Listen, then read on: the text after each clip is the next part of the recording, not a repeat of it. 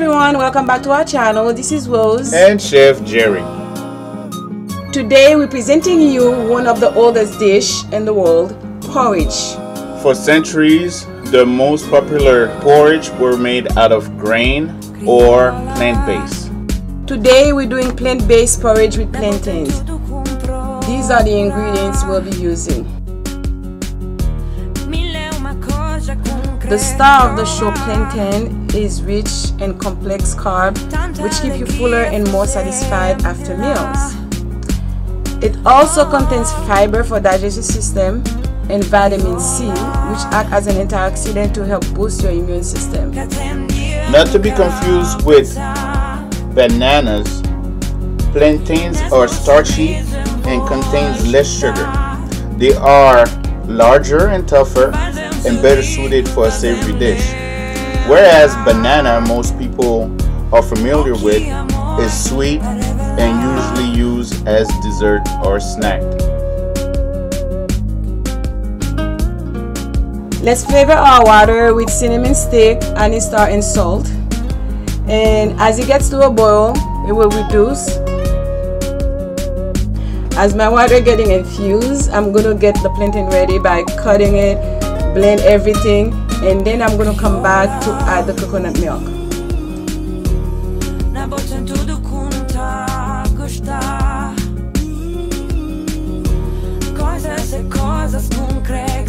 I'm back to add the coconut milk. Actually, I'm using the whole can, and I'll be showing you what I was doing on the other side.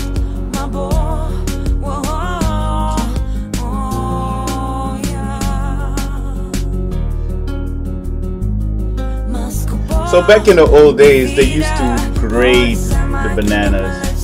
Today, we're using a blender. Much easier, much faster. But now we're gonna see how Rose peel her plantain. Technique. I can't do it. My goodness. And she says it's easy as 1, 2, 3. It actually is, to me. I want to know how many of you guys can peel a plantain like this.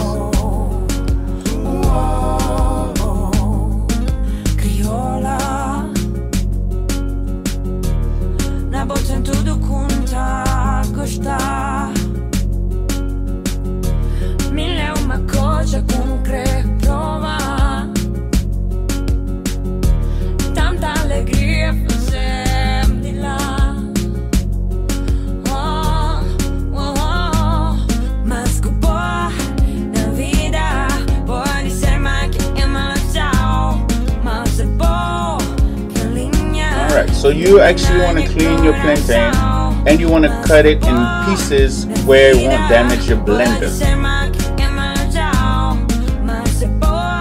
Rose, so when can you consume this dish? Actually, this dish is commonly eaten as breakfast. However, some countries serve it as supper as well. Okay.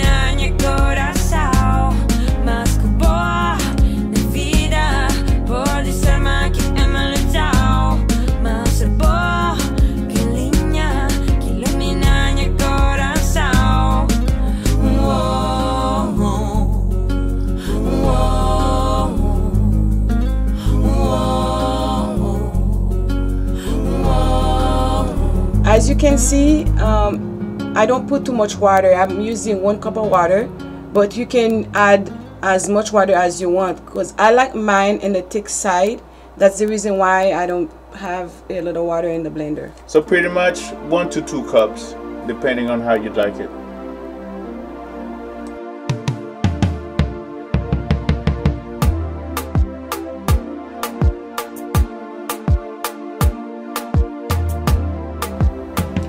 Alright, back on this side, we are going to combine the puree to a liquid and make sure to reduce the heat to a medium.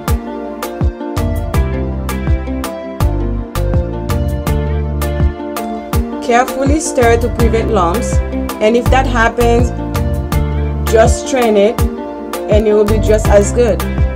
We're going to add the brown sugar and evaporated milk. Yeah, for the brown sugar, it's up to you. You add the amount that you want.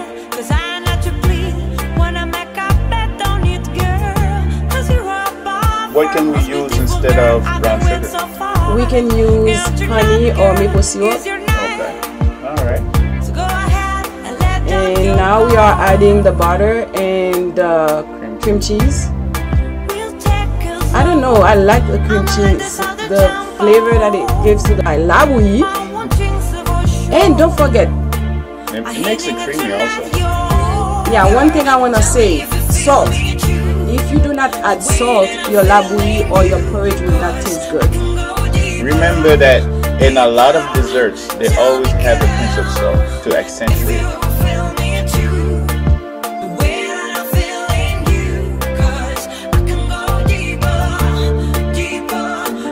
Adding the nutmeg and cinnamon.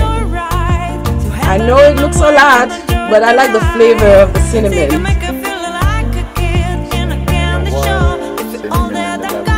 Yes. I'm gonna call you cinnamon. Alright, time to plate. My favorite part. Look at that. It's so good.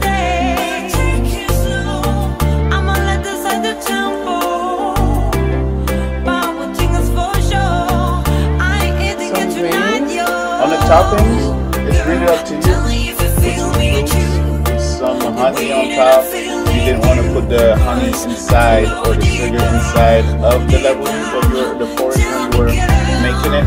You can put it afterwards as a topping. Your choice. We'll be making more porridge recipes in the future, okay guys? Yep, there's so many different types of porridge. This one was plant-based. We'll do some grain. Something to look forward to. Guys, call me weird, but I love my labouyi with peanut butter and bread. I like to dip it in there, soak it, and eat it just like that. Voila! Looks good and tastes good, believe me. If you guys like this recipe, give us a thumbs up.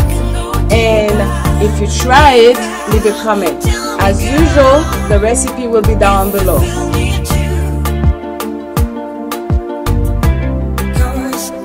We want to thank our subscribers for their time and support. And also, if you are new to our channel, please subscribe, share, and don't forget to hit the notification bell. A bientôt. See you next week.